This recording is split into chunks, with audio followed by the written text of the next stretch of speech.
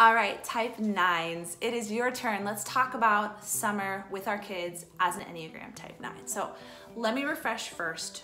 What is a type 9? A type 9 is a peacemaker. The type 9 is the parent who wants harmony, wants especially relational harmony, but also they want peace internally. So anything that is going to cause conflict should be avoided. Anything that's going to cause a lack of peace, let's just put it off. And 9s can bring people together because they see things from everyone's perspective. Well, I can understand that and I can understand that too. And they're such harmonizers. And at the same time, 9s can be avoiders. 9s are withdrawing numbers. They can tend to want to avoid rocking the boat or avoid a really uncomfortable scenario or situation. And so for a 9, some triggers in the summer with all the kids is bickering. Kids fight all the time, and if you're a 9, that is just like nails on a chalkboard. Just cannot feel at peace, cannot feel okay if 2 of your kids are fighting, or if one of your kids is upset at you, or if your spouse is in a bad mood. You read the energy of the room and it's just very triggering to have discord in the home when you are a 9. And 9s actually have the least amount of energy of any number on the Enneagram because they're trying to maintain peace without and maintain peace within, and that takes so much energy they barely have energy to do anything else because it's so consuming for them, constantly seeing, okay, is there gonna be a conflict here? Should I bend over backwards here? Should I make this different meal for that kid so they don't whine? Should I, they're shapeshifters, moving themselves out of the way so everyone else is fine, creating buffers so that nobody has a chance to be upset. And all of this peacemaking can be utterly exhausting when you have kids in their home with you all day.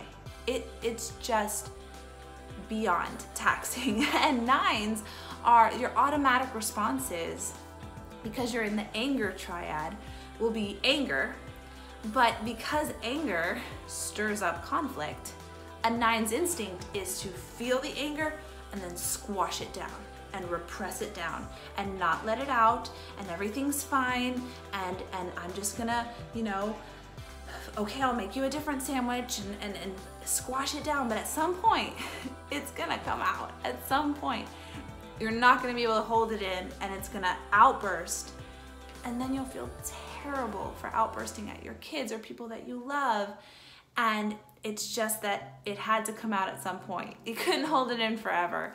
And so knowing, this is the gift of the Enneagram, knowing that conflict and expending a lot of energy maintaining harmony in your home and with your kids this summer takes so much energy.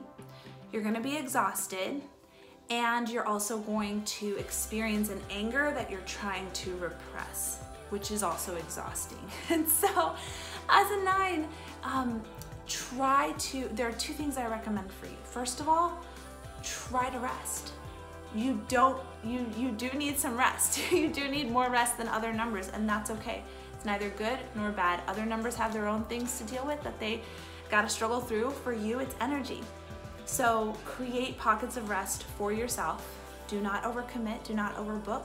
That's only going to take your patience and stretch it out even thinner than it is, which causes more of those outbursts of anger because you don't have enough energy to hold it in anymore because you overbooked yourself and you did too many things.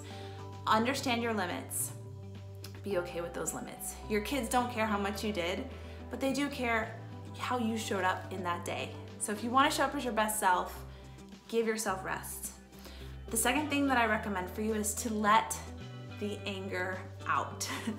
Have the fight, feel the feel, and because 9s are in the body triad, it's gonna be most freeing and releasing to do it in a physical way.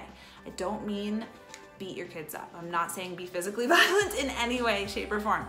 Some things that could help would be to exercise, to run, to lift weights, to box. Actually, boxing would probably be pretty good for a 9. You're not hurting anybody, but you can kind of like throw a few punches, maybe think about some things that you wanted to fight about, but you didn't want to rock the boat. So get yourself some physical form of letting steam off. Another thing that would be great for a 9 is to write down and process at the end of the night just how your day went. And actually with this training program, there's a free printable that I want every number to use, but especially helpful for 9s, where it's gonna ask you some questions. Print out at least 7 pages of it, so you have one for each night for a full week, and just write out, how did my day go? It's part of letting off the steam. It's part of recognizing where you felt hurt, recognizing where you might have felt taken advantage of because you're always catering to everyone else and nobody's catering to you, and that can hurt. And nobody's doing it on purpose, and some of it maybe even self-inflicted because you never want to stand up for yourself. So of course you're not going to be maybe like cared about or looked at or valued, but you are valuable. You should be cared for. You should be cared about. And others will care about your needs when you start caring about your needs. I know it's a hard thing to hear, but as a 9, you can put everyone else's needs above your own. You matter. You matter. And there comes a point where you kind of have to assert yourself. Say, these are my limits, these are my boundaries. I need time to work out. I need time to sit and rest for a little bit. I need time for this, that, and the other. And what that does, that's actually your growth activity. Growth activities are things that feel utterly unnatural to your type. Now, if you were to ask me as a 3 that I'm an aggressive number, that I need to, set boundaries and take for myself what I need, I'd be like, yeah, I'm on it, of course. It doesn't feel unnatural to me at all, but for a 9, that is a growth activity because it feels so wrong. It feels like I couldn't possibly take a nap when someone else needs help or needs me to do this for them, or I couldn't possibly stand up for myself and say, no, I'm sorry, I need to do this, because what if that person gets upset or it causes friction? Let me just do it. No, take time for yourself.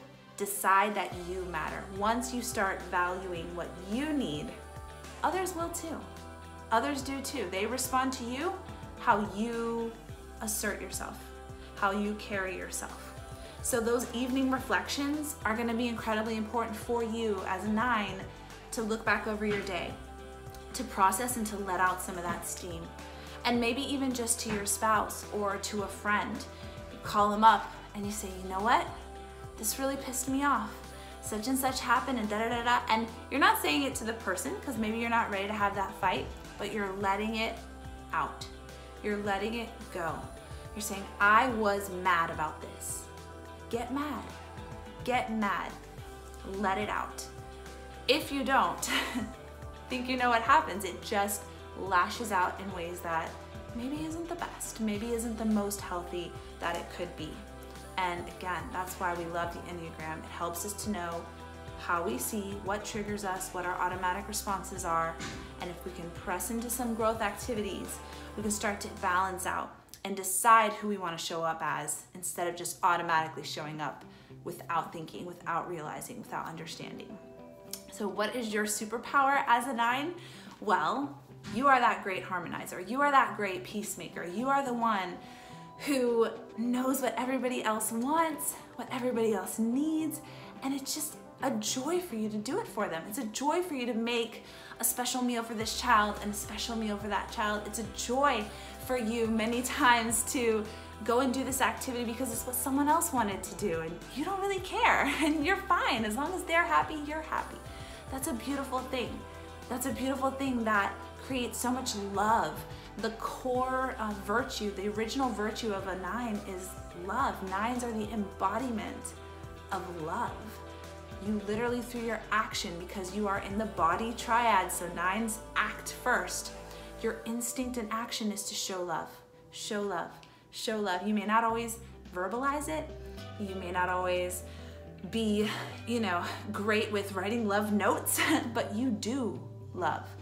You do the things that puts the other before yourself. Press into that. That's amazing.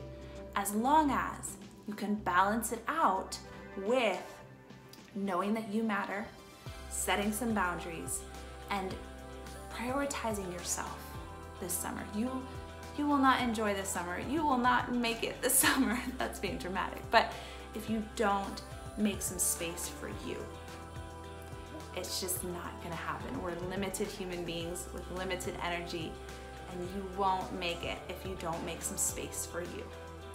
So it feels uncomfortable, but I'm gonna challenge you, make some space for you, let off some steam, and then still press into your strengths of loving others, putting others before yourself, creating that harmony. It's gonna be a great summer.